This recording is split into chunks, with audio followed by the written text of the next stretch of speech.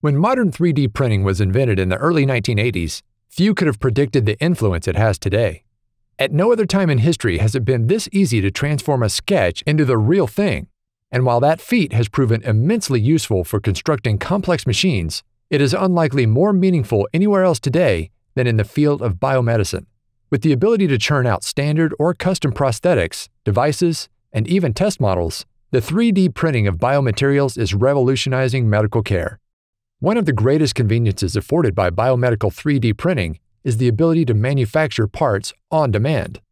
Common load-bearing prosthetics, such as those for knee or hip replacements, no longer have to be built in bulk and benched before use. Virtually stored print files can be called upon and processed into parts as soon as they are needed in the clinic, with the printing material and methods suited to the part's function and placement. There are electron-beam or laser-assisted techniques for metals, extrusion methods for ceramics and polymers, and inkjetting and lithographic techniques for composites. Of course, custom jobs can just as easily be queued up. When physicians can't simply reach for their virtual shelves of standard parts, they can resort to gathering patient-specific data. Body scanning techniques such as CT or MRI can provide templates for drafting custom grafts, such as for bone in the case of a complex fracture. Interestingly, one of the areas making the fastest gains in biomedical 3D printing is the manufacture of parts that will never find their way into any body. As printing techniques have reached increasing levels of precision, they've evolved to the ability to produce hyper-realistic models of surgical sites. Budding surgeons need not be limited to 2D drawings or cadavers as they set out in their career.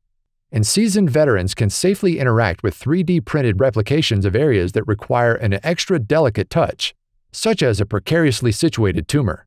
Even as 3D printing has progressed beyond the predictions of its pioneers, many more applications are in the making.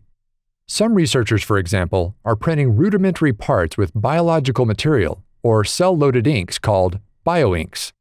Though much work remains to be done, 3D printing offers a promising future for biomedicine.